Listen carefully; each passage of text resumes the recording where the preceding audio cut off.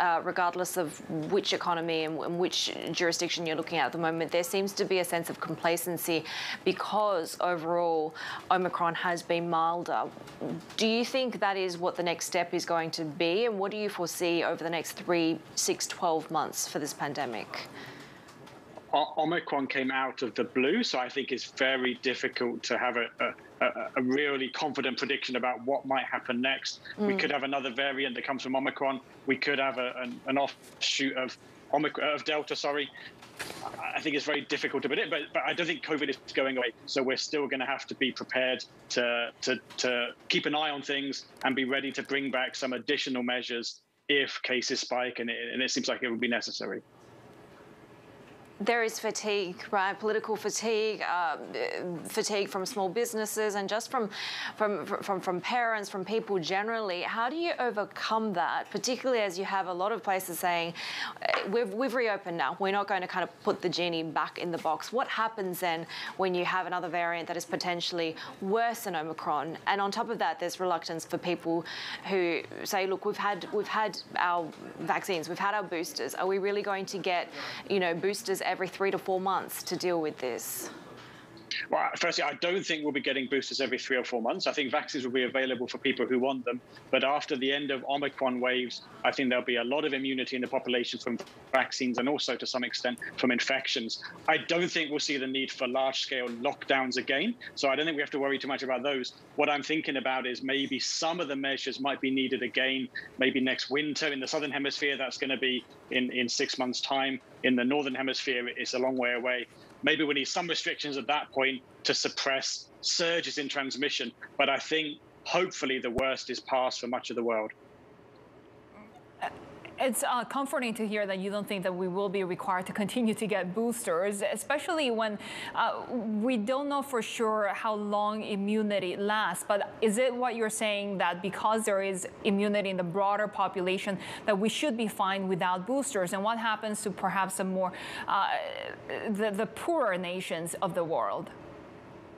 Well, so firstly, for boosters, I think we know that the greatest effect of boosters only lasts for maybe 3 or 4 months. And we have a longer-term protection against severe disease, which you get from 2 doses. You can boost that a little bit with a 3rd dose. It may also get boosted with infection. And that's going to be there for quite some time. In terms of poorer countries, the World Health Organization has a COVAX program, which I don't think has delivered yet as much as they were hoping to those countries. I think we'll see more vaccines going there. And in the coming months and the coming years, I hope the vaccines will be available around the world, particularly to older people who will benefit the most from regular, maybe annual or twice annual vaccination. Ben, in Hong Kong right now, given how overwhelmed the hospitals are, authorities are now urging the young and those with mild symptoms to actually isolate by themselves at home. What will this do to the trajectory of the pandemic there? Well, in terms of the case counts, actually, we'll see a kind of drop-off in the rising cases, because now a lot of people are going to stay at home when they're sick. Even if they have a rapid test positive, they're not going to get confirmed. So that's not going to get into the case counts. So we've seen a lot of increases in case counts in the past 2 weeks. That may slow down, but it may not be a real picture of the infections, because now hospitals are saying they're going to save space for the elderly and for younger children. And older children and adults, I think, will be asked to isolate at home. So it's really a mitigation move. It's recognizing that the containment is going to be very difficult from here on. We've never seen a city or a country be able to clamp down, particularly when it comes to Omicron, from the numbers that we're now seeing in Hong Kong.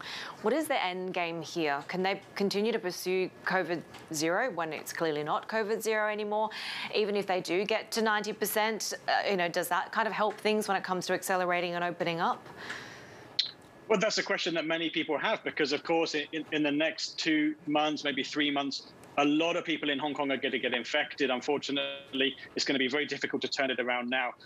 So we're going to see a big peak. We're going to see come down the other side, go back towards lower numbers again, like some other places in the world have already experienced. The question then is whether the Hong Kong government is going to suddenly push again to go all the way to zero and then to try and stay at zero. In other words, temporarily pause the zero COVID approach now for a couple of months and then go back to it in 2 or 3 months' time when we have a very high level of population immunity in Hong Kong, and maybe it wouldn't be necessary to protect public health anymore with a zero COVID strategy. We may still see the Hong Kong government choosing to do that. So at the minute, it's unclear.